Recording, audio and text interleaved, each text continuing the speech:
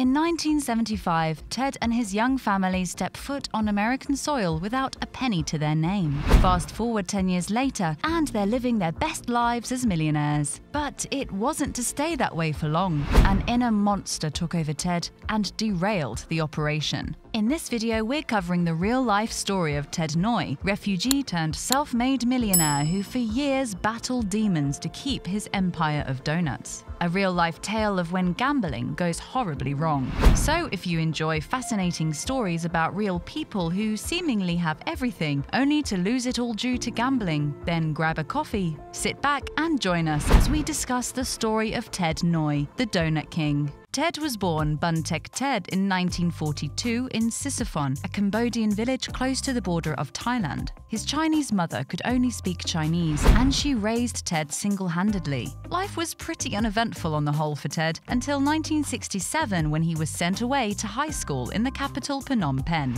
It was here where he would first set eyes on a girl called Suganthini Cohen, who just happened to be the daughter of a high-ranking government official. It was love at first sight, but as a poor half-Chinese boy from a small village, he didn't think he stood a chance, not only because she was heavily chaperoned everywhere she went, but because all of the boys were also in love with her. But luck was on his side. He quickly realized that his lodgings overlooked Suganthini's villa, so seizing the opportunity, he opened his window, sat on the ledge, and played the flute. He did this every evening, and incredibly, she sent him a message, completely enthralled by his flute playing. Long story short, they fell in love and got married. Life was good for Ted. He was starting a family with his beautiful wife and worked a variety of jobs over the next few years, including as a tour guide and a travel agent. Then in 1970, he was accepted into the military. This was the same year that civil war broke out between the government and the infamous Pol Pot, the leader of the communist Khmer Rouge. It helped that his brother-in-law was chief of police, so a few strings were pulled and Ted was promoted instantly to the rank of major before being stationed at the Cambodian embassy in Thailand, appointed as a military diplomat.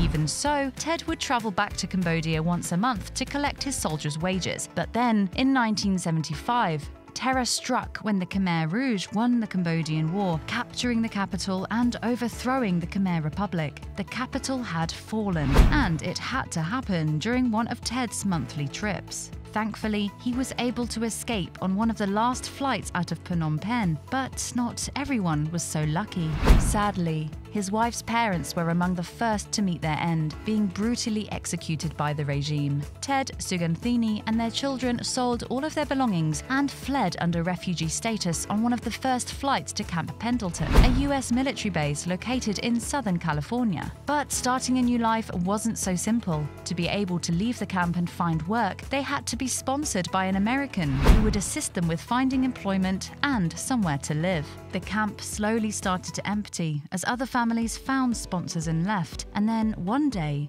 that day came for them too, when they were sponsored by a pastor from Tustin, Orange County. Ted began working as a janitor at a church in Tustin, but quickly realized he wouldn't be able to support his family with the measly $500 a month that it provided.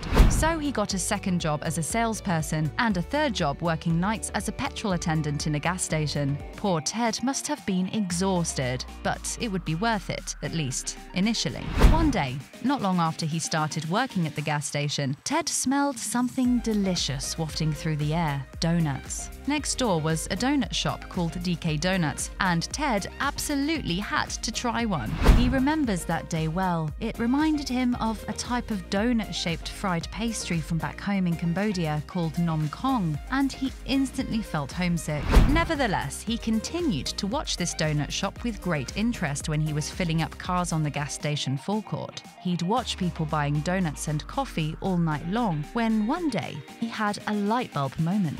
This was good business. He had no more than $3,000 to his name and asked a saleswoman in DK Donuts if this was enough to open a donut shop. It was bad news, but she did recommend that instead he should enroll on a training program that was run by the donut chain. As their first Southeast Asian trainee and with very little English, Ted would learn everything about the business in 3 short months of training, including how to bake, do payroll, clean, and sales. Then the donut chain Winchells were aiming to increase minority hiring at the time and gave him the responsibility of running a donut shop on Balboa Pier, not too far from Tustin. There he would employ his wife and nephew. In 1977, he had finally saved enough money to buy his very own donut shop in La Abra, Christie's Donuts, which suddenly became incredibly popular under his ownership. Ted's empire grew. After a year of running the two shops, they had saved another $40,000 and decided it was time to expand again. They went on to purchase several more donut shops in Orange County, but it was exhausting trying to manage all of the business on their own. So Ted decided to give back to his community, who had also fled Pol Pot's regime, training and leasing the shops to Cambodian relatives and employing refugees that he had sponsored. He and his wife sponsored more than 100 families in all, with Ted stating that everybody needs a chance to survive. So he sponsored as many as he could, who would affectionately refer to him as Uncle Ted. By the mid-80s, Ted had become known as the Donut King, as he had opened more than 50 donut shops and made millions of dollars through his ever-growing donut empire. He and his wife had become American citizens, changing their names to Ted and Christy, and were enjoying a lavish lifestyle complete with a $1 million home with a pool, vacation home, flash cars, and regular vacations abroad. He had done it. He was living the American dream. Officially a self-made millionaire, Ted even got involved in politics and joined the Republican Party. He was an inspiration to other Cambodian immigrants who would try to imitate his business model to achieve their own dreams, and it seemed that nothing could go wrong for the Donut King. Until it did.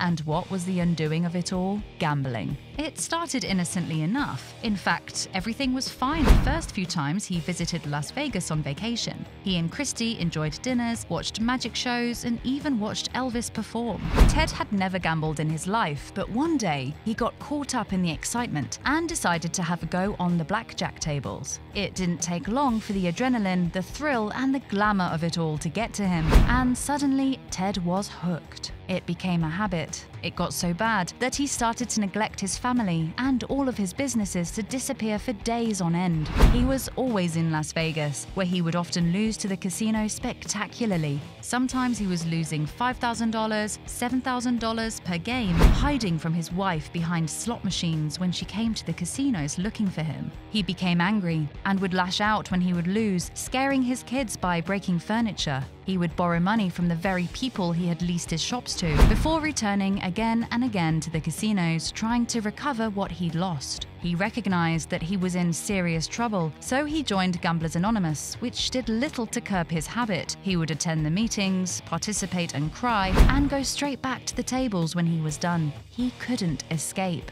He was desperate to give up his addiction, going so far as to join a Buddhist monastery twice, shaving his head and traveling barefoot through Thailand in a bid to return to the States cured and changed for the better. But nope, just a few weeks later, he was back in the casino. Things just went from bad to worse. He'd lost all of his businesses, and the last remaining shop was to be sold because the family desperately needed the money. But after the sale, as they were driving home with $85,000 in the trunk, they were stopped by police as they had fallen behind on car payments and it was coming up as stolen. They were taken to the police station, and when they were finally released, the money was nowhere to be found. The millions were gone, the businesses were gone. So Ted and Christy moved back to Cambodia in 1993, where they were at least able to live a comfortable life with the money they had left over. Ted decided to get into Cambodian politics, but for that, he would have to give up gambling for good. So he did. He formed his own political party, but in the end he didn't win a seat in the elections.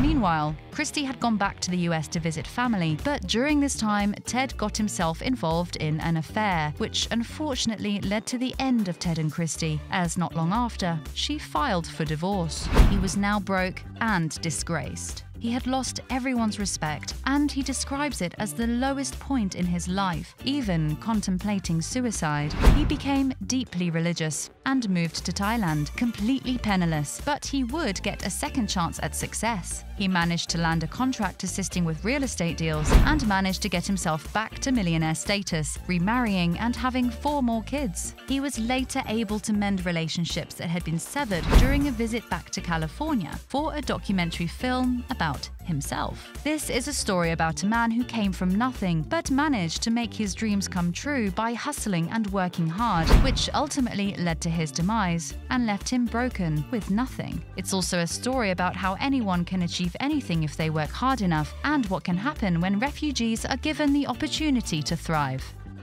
So that's going to do it for today's video. If you've enjoyed yourself, then make sure you check out the other videos on our channel, and we'll see you over there.